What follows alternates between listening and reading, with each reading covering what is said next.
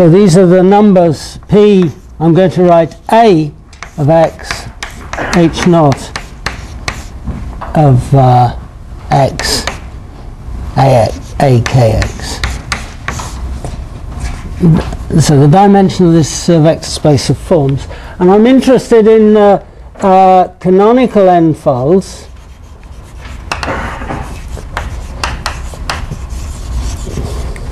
So if you want really simple case, think x non-singular and kx ample. So basically the first half of the talk will just be dealing with this situation, and things really are very, very simple.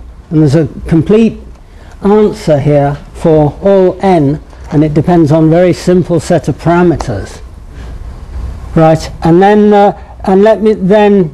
let me say, for the second half of the talk, I'm going to sketch very briefly what happens when x has canonical singularities. And then there's some kind of R here, some kind of global R, so that RKX, this is global index, so that RKX is ample. So ample and Cartier. And then the issue will be 1 over R orbifolds.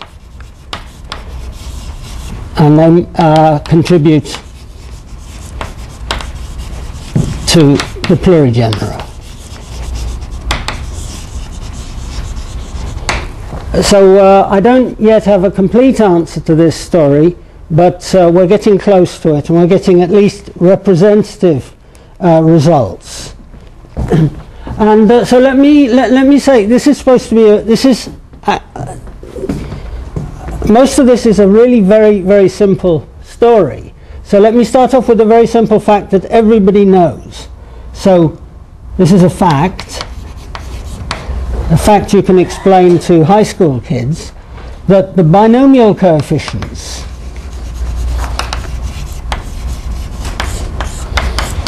I'm going to write a choose n. I'm thinking of n as being fixed. N is some number that we fixed, and the a is a variable integer. So for the different values of n, these are some functions. So starting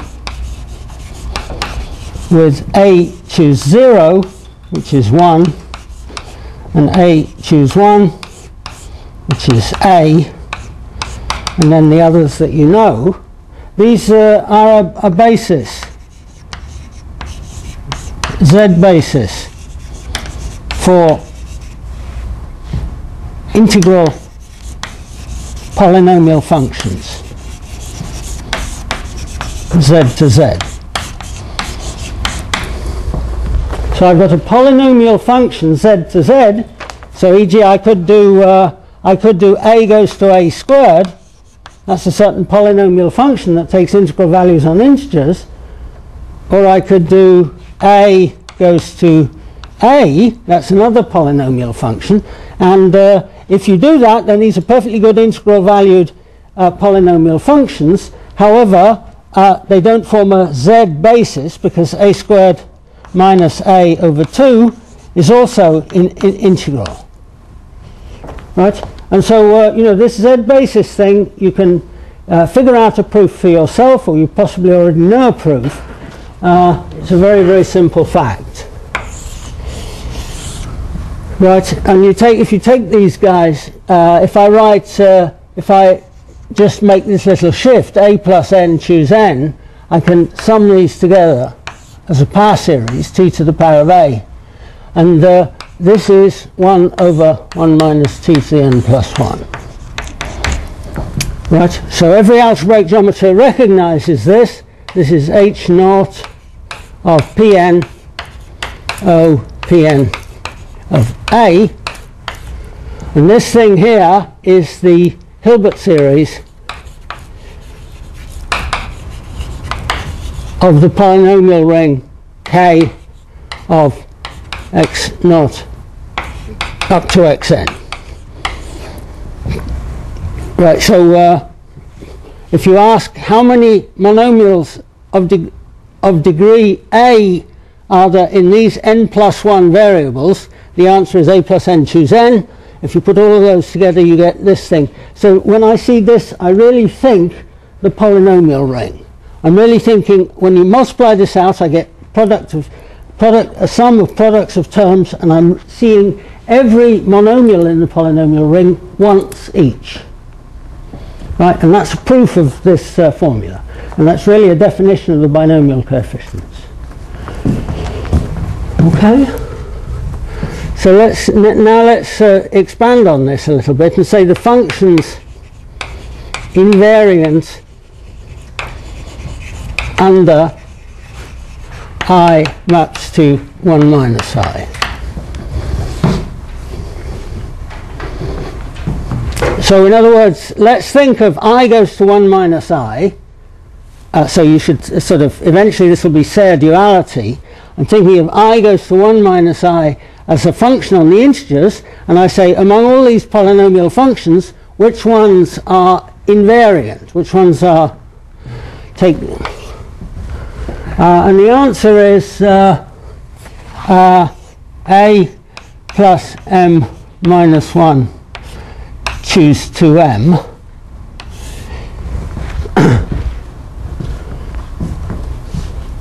Starting with, so I'm going to call this A n, where n is 2m. And starting with A minus 1 choose 0, so that's the same as this function, right? And then A choose 2, which is A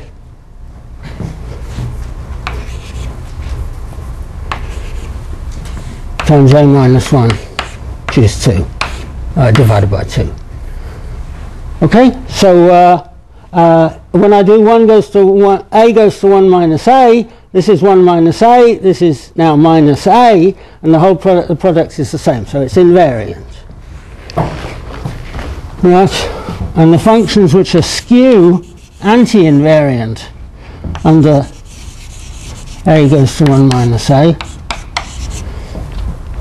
So these are the functions, if I do A plus m choose 2m plus 1 plus A plus m minus 1 over 2m plus 1.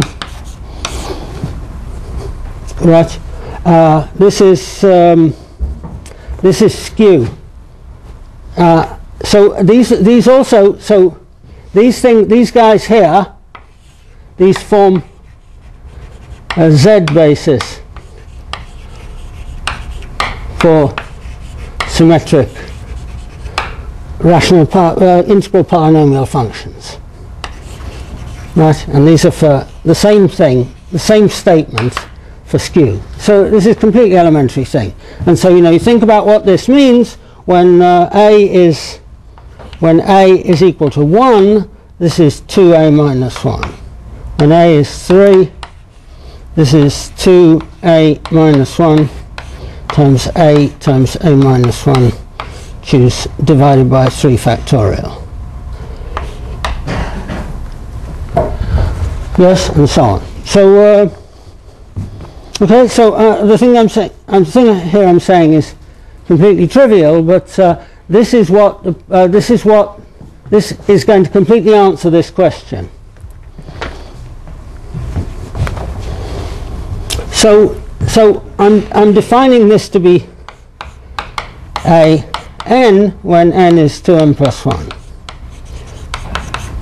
Right, so it's just a binomial coefficient with n here, and then some kind of messing around to make it symmetric or skew symmetric.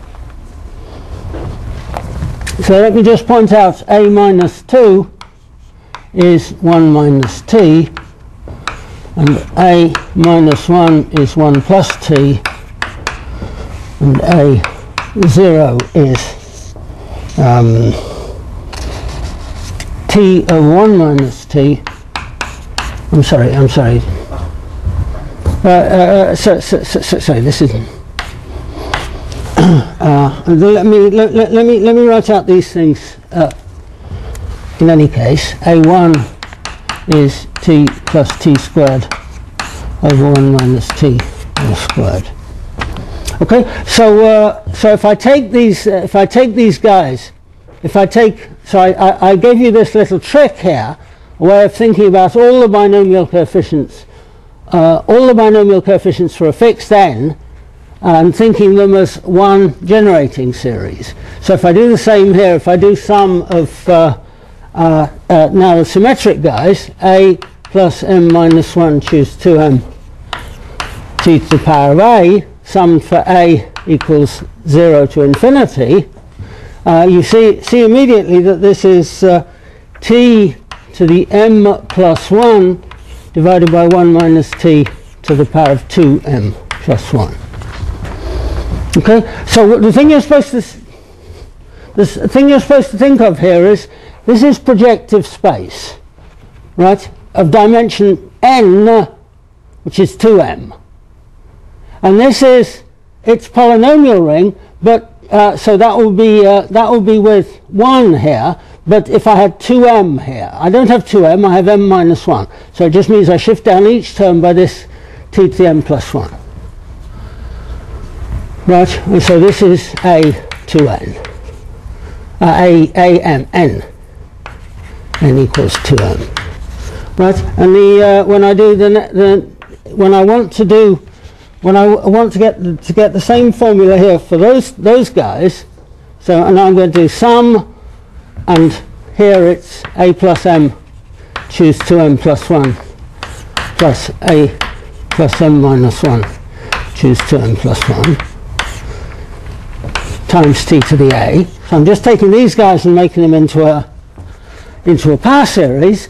Then lo and behold, the thing you get out here is t to the m plus 1 plus t to the m plus 2 divided by 1 minus t to the power of 2m plus 2. Okay, and so this is an when n is 2m plus 1. Okay, so you notice that this one is always divisible by 1 plus t. The same as this one here is always divisible by 2a minus 1.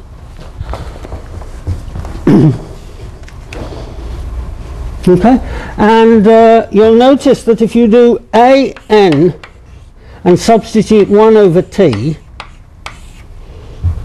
right, and then multiply by t, and then multiply by minus 1 to the power of n, possibly n plus 1, then you get an of t. Okay, so think about, for example, this first one, a0. If I put 1 over t here and 1 over t, 1 minus 1 over t here, then to cure the top here, I've got 1 over t. To make that back into t again, I've got to multiply by t squared. On the bottom, I've got 1 minus 1 over t. To make that back into 1 minus t, I've got to multiply by t and multiply by minus 1. So that's what I'm doing here. Right, and then I get back to the same thing. Right, so this is going to be called Gorenstein symmetry.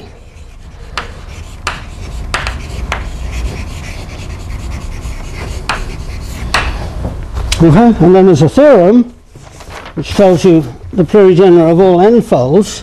So theorem x non-singular canonical threefold, canonical n-fold. This is just Riemann rock. There's absolutely nothing here going on. So x is non-singular and kx is ample. Then, so I define the PA like that. PA equals h naught of a kx, and pxt, its Hilbert series, is the sum of these PA times t to the a summed for a equals 0 to infinity. Right, the theorem says that this guy here is equal to sum certain integers, which are the invariants in the title of the talk, bj times aj plus qt. Right, so these are the a's, These are the A's that I'm talking about. And I'm going to write J is congruent to n mod 2. So if X is an n-fold and n is even, then I'm only going to see the A2s in here. I'm going to see a sum of terms like that. And J is in minus 2 up to n. Okay? And that's all. So these BIs are certain integers.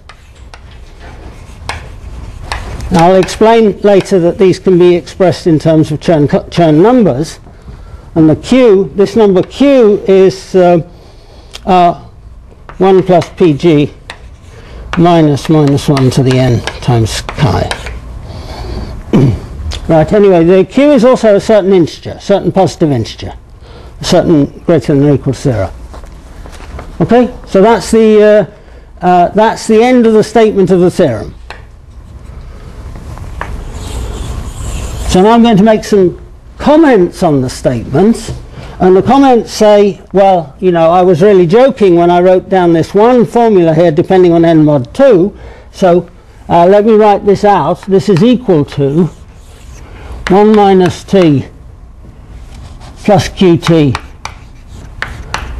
plus chi ox times t of 1 minus t plus beta 2 t squared over 1 minus t all cubed plus k to the n t to the n plus 1 minus t to the n plus 1. Right, if n is 2m, and something similar, 1 plus t plus qt plus minus chi t plus t squared over 1 minus t all squared. Right, so these are just these A's, and then plus beta 3 t squared plus t cubed over 1 minus t to the 4th plus, and then some final constant here, which happens to be k to the n over 2 times t to the n plus 1 plus t to the n plus 2 over t 1 minus t to the n plus 1. There it is. Yeah? So, you know, I haven't told you what the betas are. I haven't told you in detail what the betas are, but I will in a while. But so the thing I'm telling you is that these invariants here, beta naught, beta 2, and so on up to beta m over 2, right? And the plurigenera is completely determined by these integers. Right, and so there's something similar here. This one is called beta 1, this one's called beta 3, and so on. This one's called beta, you know, it's still n over 2.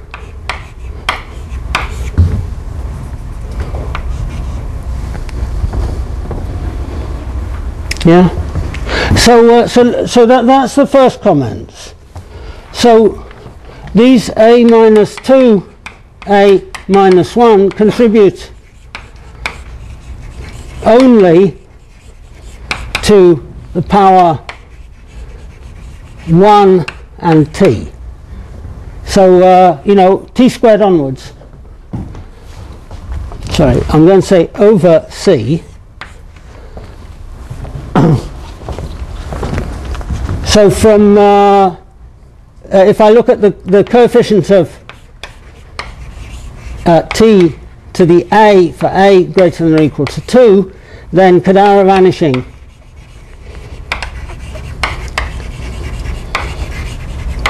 says there's no more irregularity.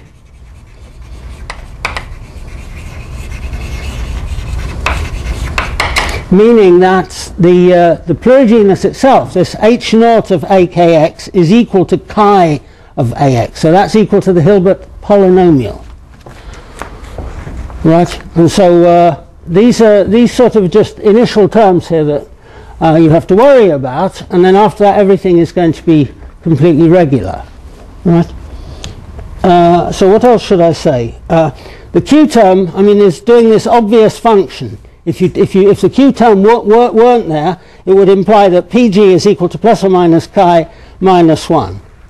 And so we have to allow for the possibility that there is some irregularity there, so I have to put in this term q. Okay, then the next observation is these beta I are integers.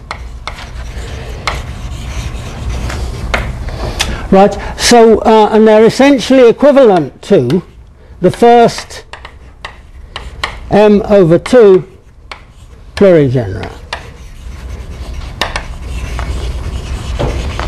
Okay, so if you look in this formula and say, for example, what is the second plurigenus? What's the coefficient? So the coefficient of t squared. So this is p2, and the beta 2 is supposed to account for that. There's some mess coming from before, and then the beta is just supposed to account for the rest. All the mess that comes from before is already integers, and so therefore this b2 here is just an integral correction to take us to the right second plurigenus. Here also.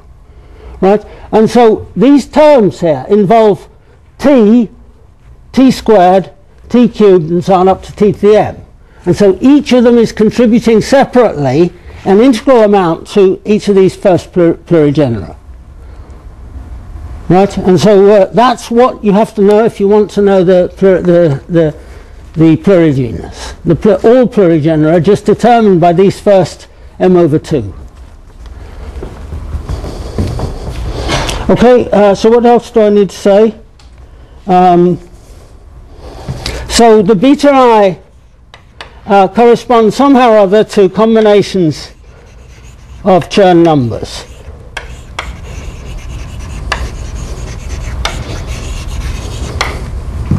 Right. So what combinations? Well, I'm going to delay telling you that for a little while. But I've already the formulas that I wrote up there already tell you what beta naught is. So beta naught is 1. Beta 1 is plus or minus chi, and this beta n over 2 is equal to, well, it's k squared in one case, it's k to the n if n is even, and it's k to the n over 2 if n is odd. Right, and you notice that the leading term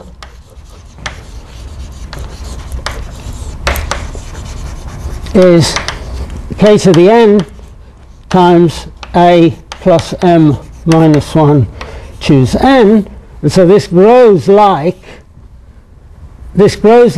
a to the power of n divided by n factorial.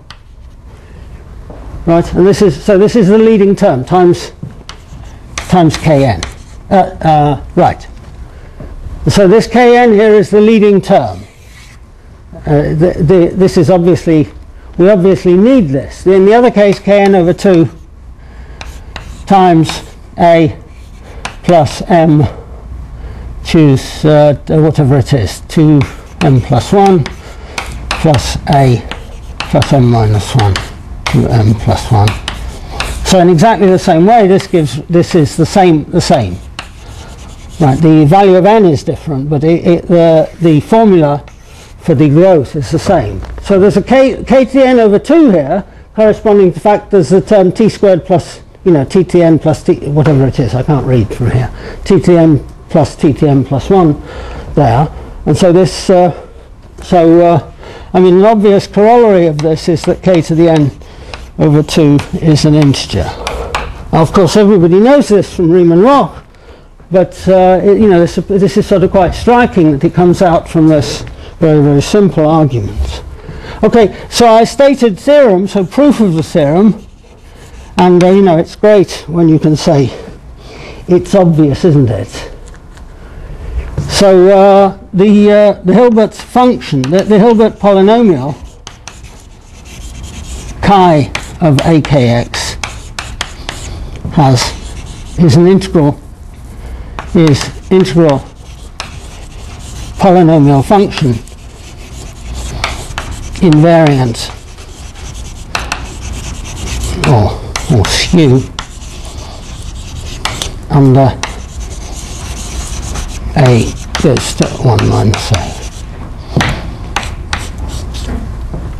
That's the proof. So this is the result is really basically trivial. You know, I said not just that I said that these functions form a z basis,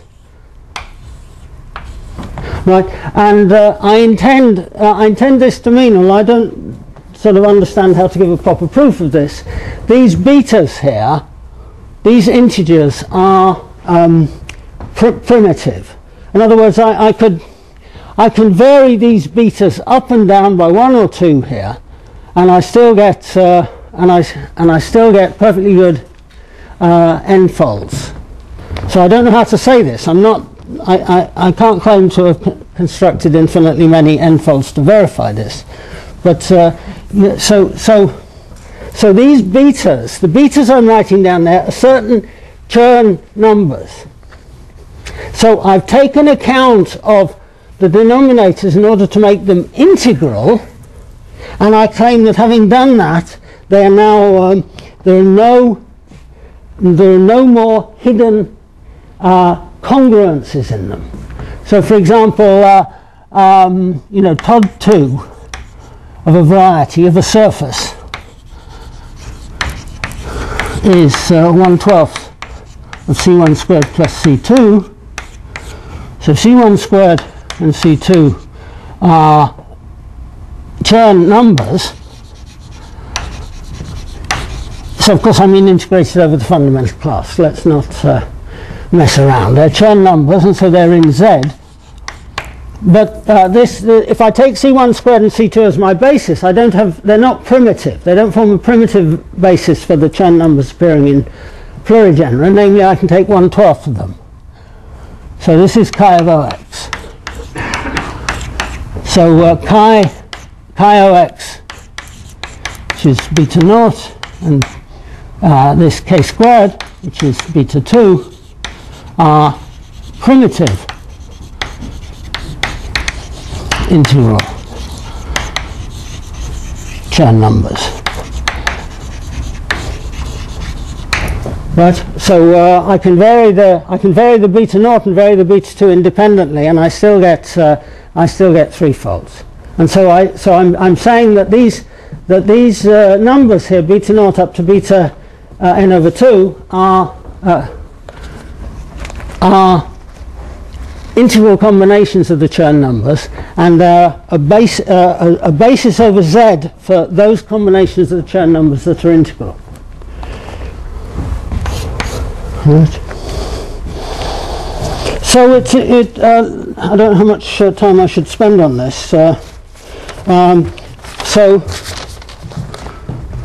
I told you about the leading term, the second leading term. So in the formula I've said these beta i's are certain integers, but I've told you what the first guy is, and I've told you what the last guy is. And so let me tell you in less detail what the next to last guy is. So it's beta n minus 2 a plus m minus 2 2m minus 2. So this is not contributing to leading term,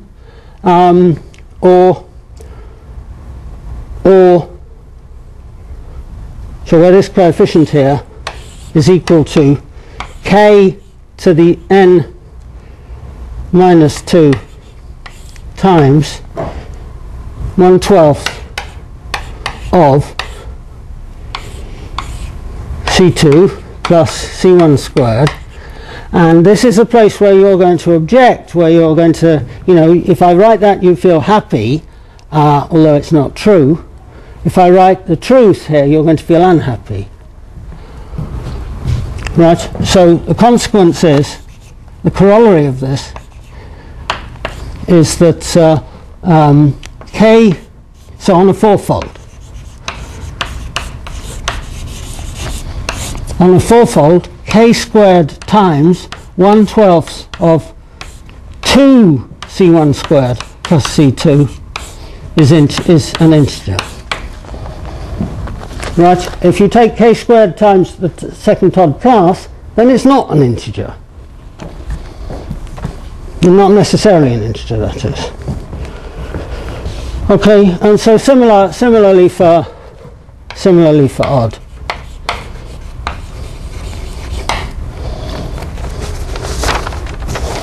So you know, that's what happens if you look at non-singular canonical n-folds.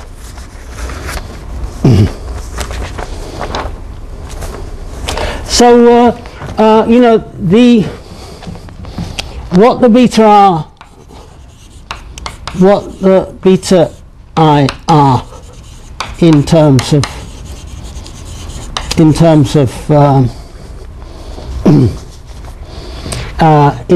Chern numbers leads to the question, Wright, Riemann, Roch.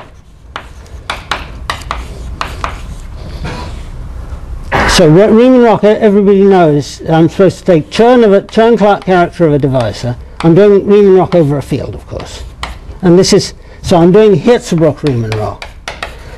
I'm not doing Grothendieck Riemann, Roch yet. Hirzebruch Riemann, Roch. This is Ch times T of x. In a way which is symmetric under d maps to kx minus d, and which is integral and primitive.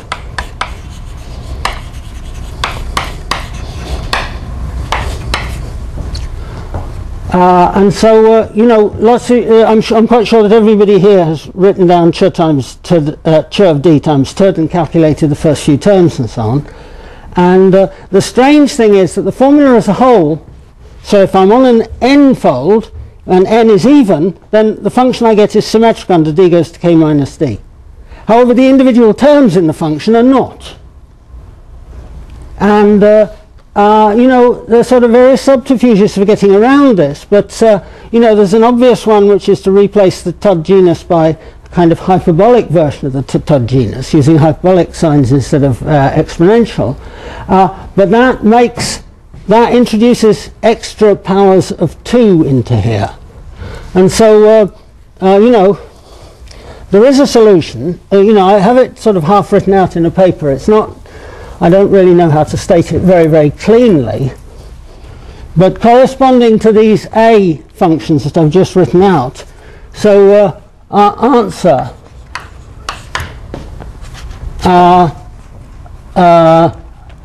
you can write Ch of d times Tud of x as a function of, so let me do n even. I'm going to write it as a function of these things called b, let's say 2j of d, which is d plus j minus 1k, d plus j minus 2k, d minus jk, divided by 2j factorial.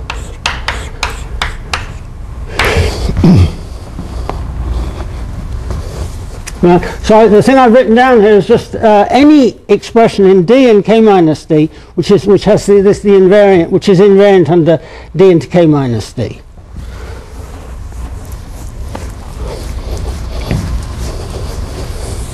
okay, times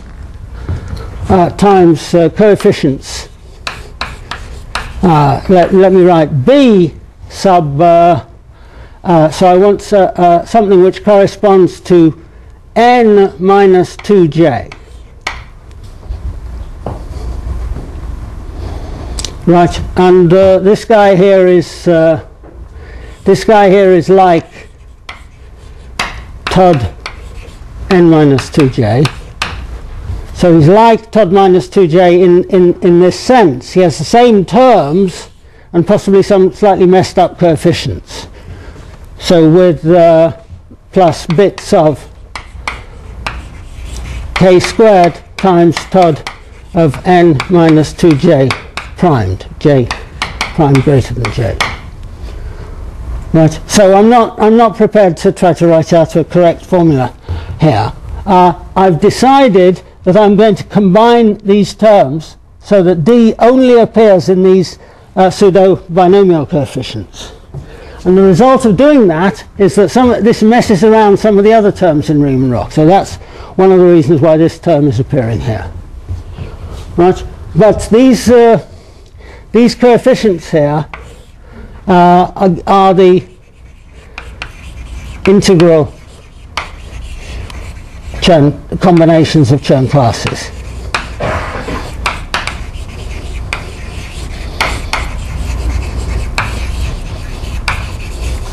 So this is a slightly strange theory. This, Hirsbruch-Riemann-Roch has been online now for more than 60 years, and I guess there are people around who know this kind of thing, but it was interesting for me to discover it. Anyway, that's the end of the easy part, so to speak. And so I want to talk about what happens when I take non-singular x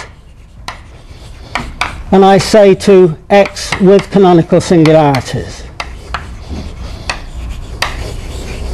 So first, the thing we have to understand is that non-singular is not enough.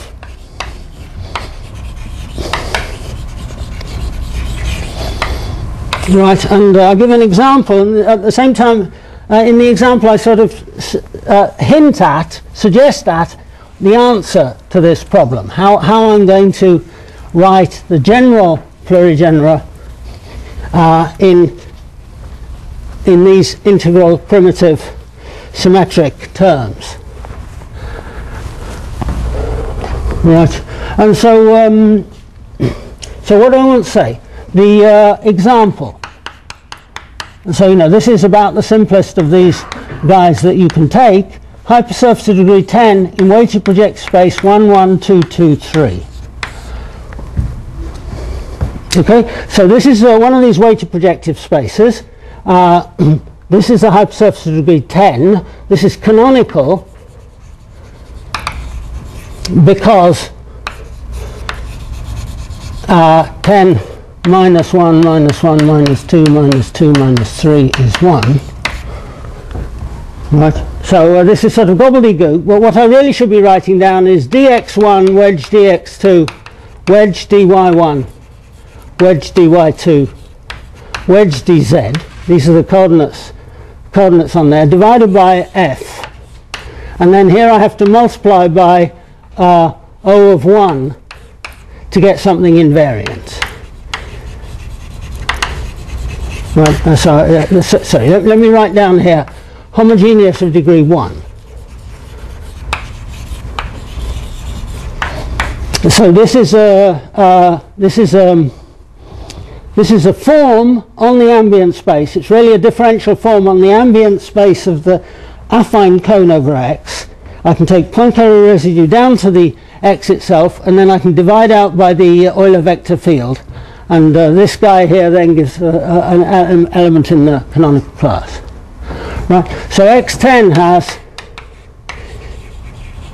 10 times, has 5 times 1/2 111 singularities on P1 Y1 Y2.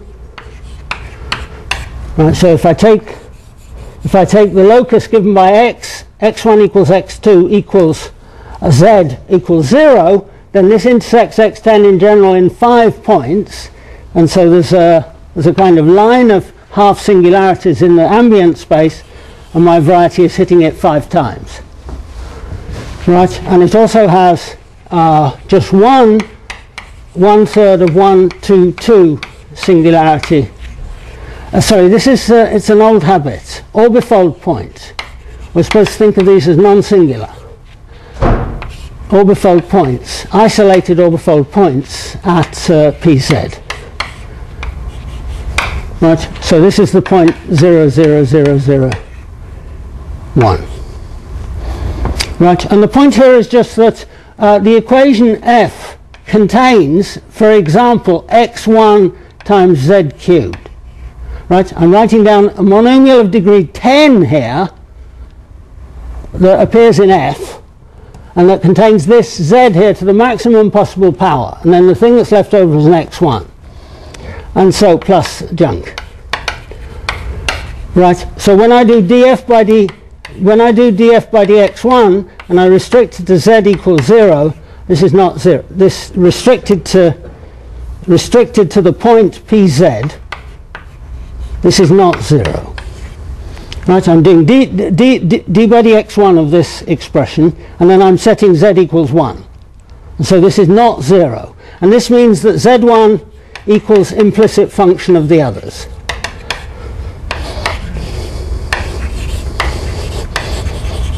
Right, and this means that the point pz is a 1/3 of 1, 2, 2 quotient point, orbifold point,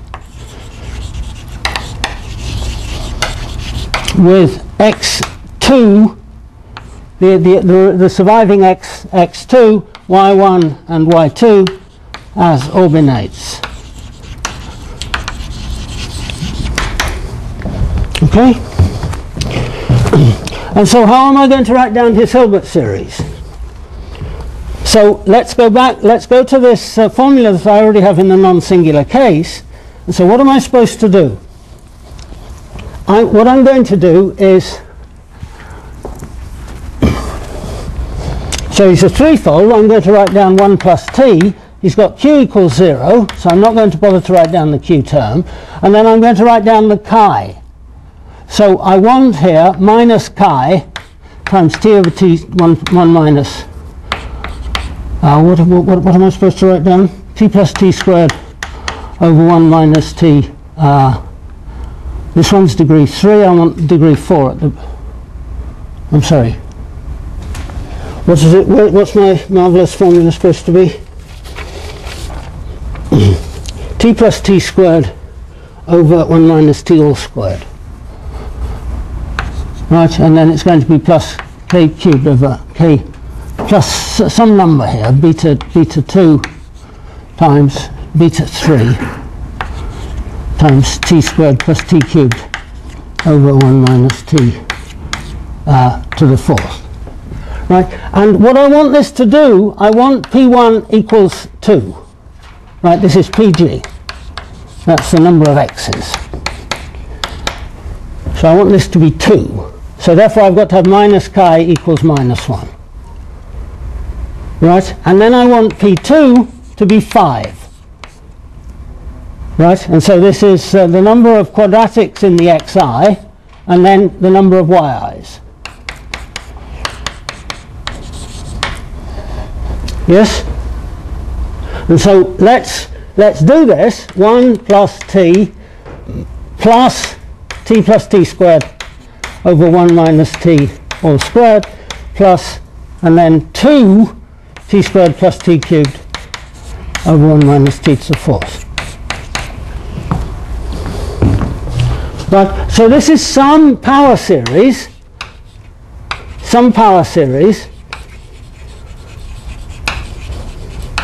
that's Gorenstein symmetric, integral, and starts with 1 plus 2t plus 5t squared. It's just by construction. I told you how I'm going to construct chi, how I'm going to construct beta, and that's all I'm allowed to fix. So this is the initial term, and it controls the plurigenera. And then I'm going to write down plus a term that I'm going to call p orbifold of, this is dealing with the half of 1, 1, 1, and I'm going to write down 1 here. I want this guy to be Gorenstein symmetric of degree 1. And so there's 5 of these, because there are 5 of those orbifold points, and then there's going to be 1 of this 1/3 of 1, 2, 2, comma 1. Right, so I happen to know what these are. This is minus t squared over, sorry, 1 minus t cubed over 1 minus t cubed, 1 minus t squared.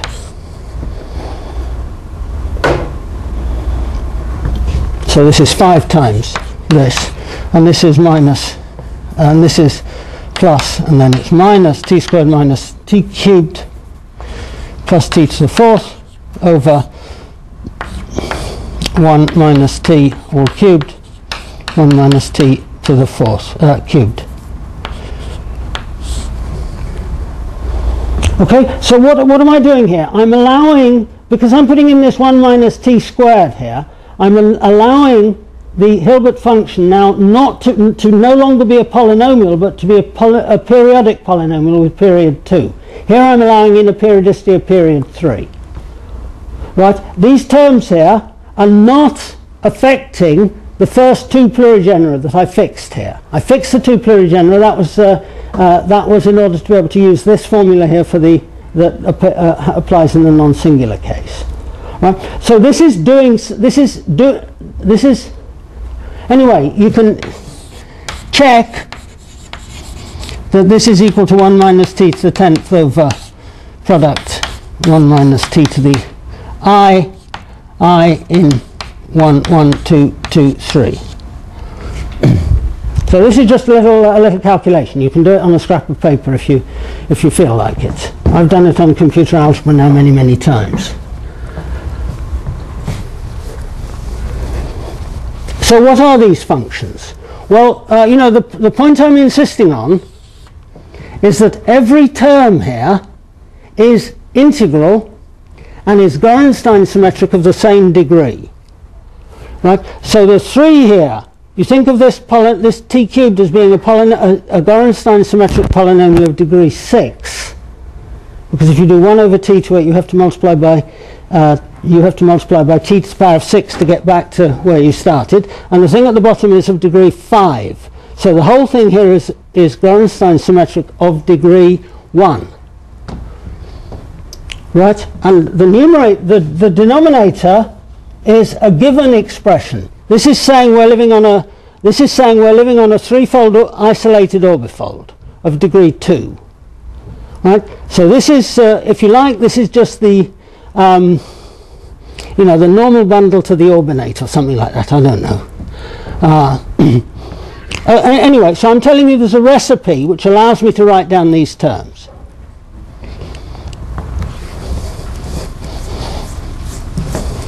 Okay, so there's a general isolated, this result is completely general for threefolds, and we're beginning to understand how to be able to do it for fourfolds and higher dimensions. So this is these formulas are the you know, closely related to the ones that Chen and Chen and Chen used to prove our conjectures many years ago about the smallest possible threefolds. Okay, so the general result for threefolds, the general result for isolated orbifolds,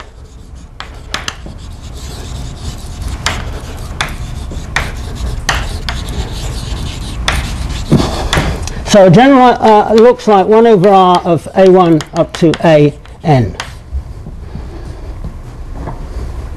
Right, and I'm going to write here k. So k is the degree of the canonical class.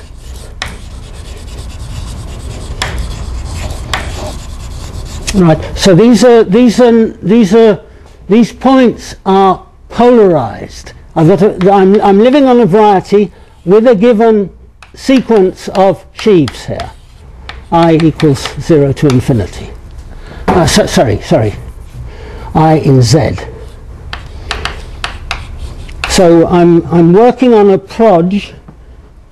I'm working on a proj, and a proj has a graded structure sheaf, which is this sum of all the OIs. So it's a sheaf. It's a graded sheaf of algebras living on X. It's essentially just the coordinate ring of X, if you want. Right, and I'm assuming that omega X. So omega X is in the same way a direct sum of omega X of I in Z. I'm assuming that this omega X is isomorphic as a graded sheaf to O of K. Right, that's what I mean by this K here.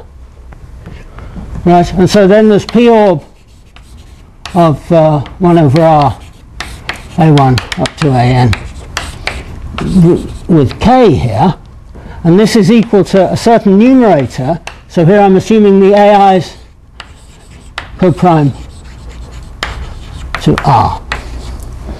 Right, and because I want isolated, the non-isolated case is going to be trickier. Right, so this is a certain numerator divided by a certain denominator. The denominator is 1 minus t to the n, 1 minus t to the r.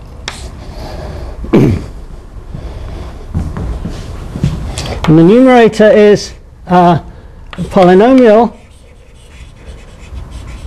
in t, or sometimes Laurent polynomial, if k is less than 0. This is a polynomial in t with support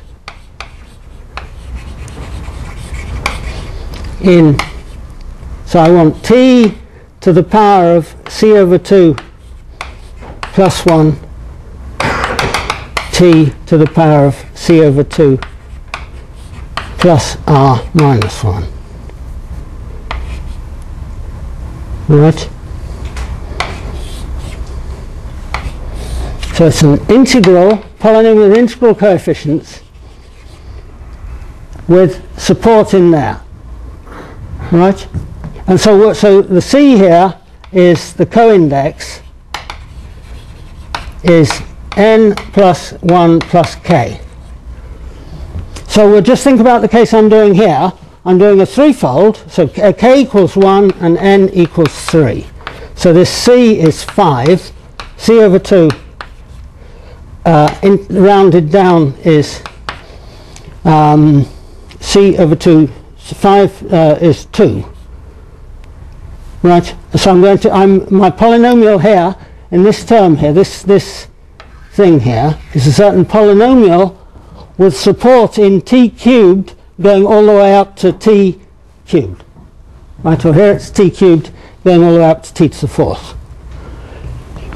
Right, and so it's an integral polynomial in t with support in there and equal to, so which polynomial is it? It's inverse mod I don't know which way to write this. This is product 1 minus t to the ai product 1 minus t to the 1 minus t to the r of 1 minus t. Okay, so of course I'm not telling you this in enough detail. What I say is this. We're working in the ring of Laurent polynomials with t.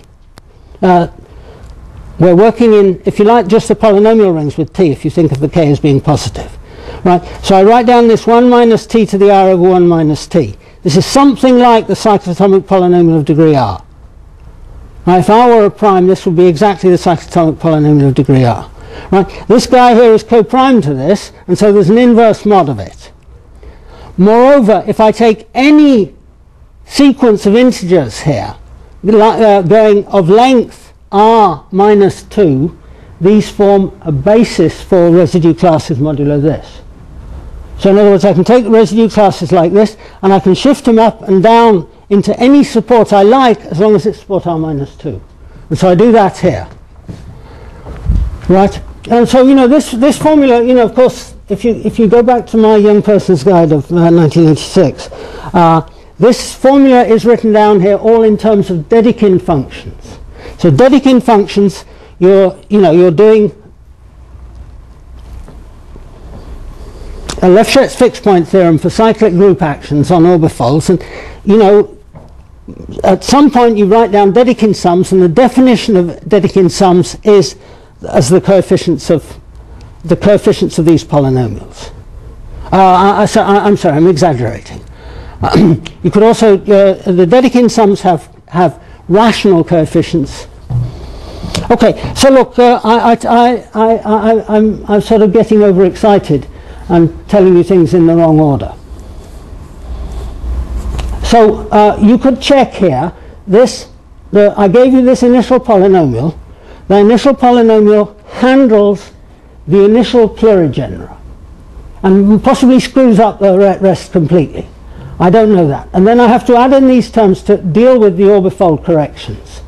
Right? So I'm sure you've all done the calculation, just observing, checking that this gives the right answer. Right? But let's think about this.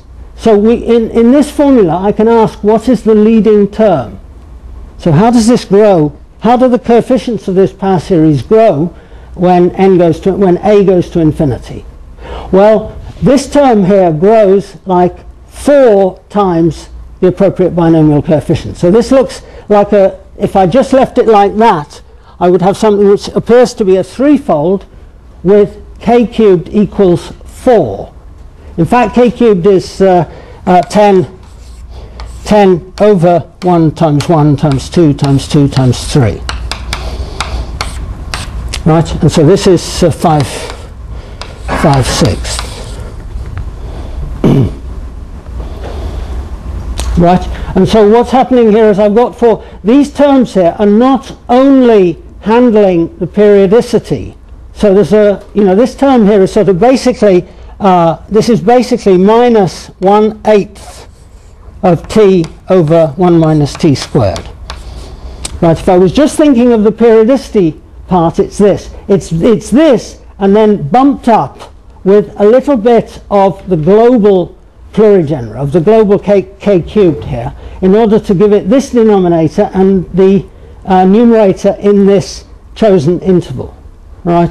And so this function is tricksy. These functions are doing something clever. Okay, I just want to say, I realize I'm over time. I want to say one word about how to do the general case. So this is work that's been sort of happening in the last 2 or 3 weeks, at the same time as queuing for boarding at airports and so on. So if R is an arbitrary graded ring, n graded ring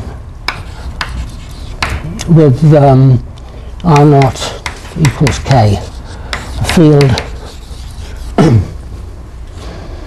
then I can write down the plurigenous, the Hilbert series.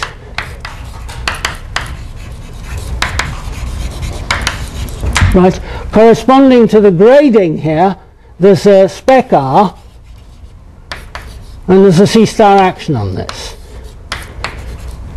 This is C star.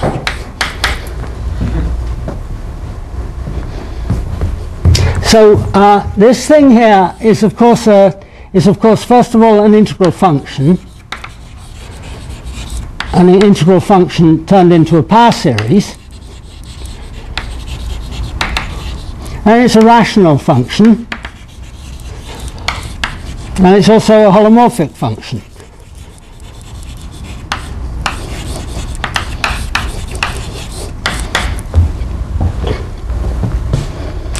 And this t, we should think of the t belonging to C star.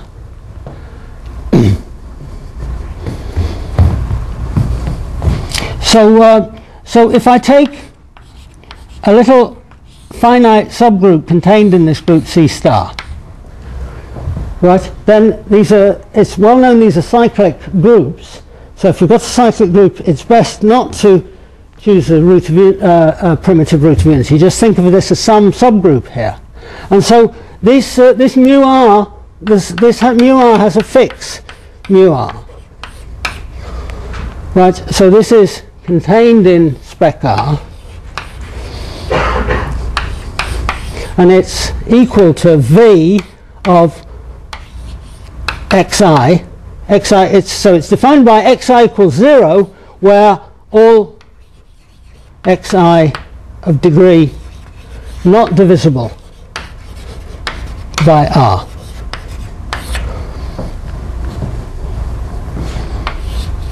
Right, so in this case I was asking where are the fixed points of the mu2.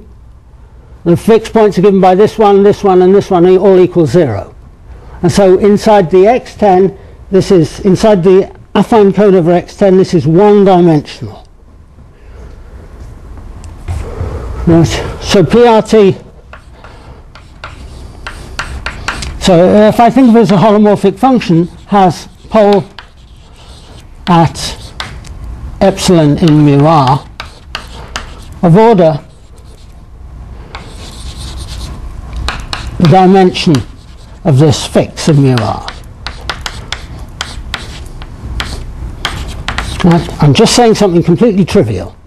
I'm saying that if I have this polynomial, if I take this polynomial ring, I can, if I have a point, if I take one of these guys in fix of mu r, I can choose something.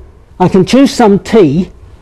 I can do the r maps to r by t to the power of, say, m times r for any m coprime to r, and then there's a kernel here and a co-kernel, and these are smaller dimensional rings. These are rings with smaller dimensional spec, right? And so I can, if I take this function, I multiply them by fractional things. So my assertion is this rational expression as a sum of principal parts at each of these poles can be replaced by a function like this, where each of these guys has been sort of massaged into an integral function with the right support, with an appropriate support. So I'm only interested in the Gorenstein case. So I can arrange. So in that case, this function here has a symmetry after subtracting off a leading, possibly irregular term. The thing will be symmetric under t goes to 1 over t, and I'll get these types of results. So this forms a kind of sort of interesting stratification of spec of R, and there's different strata of different dimensions plugging into each other, and so the whole formula at the end is going to be just a little bit more complicated than this, and at the moment we only know how to state it in special cases, but it's perfectly clear that something like this is going to work. Okay, so I'm sorry I went over time.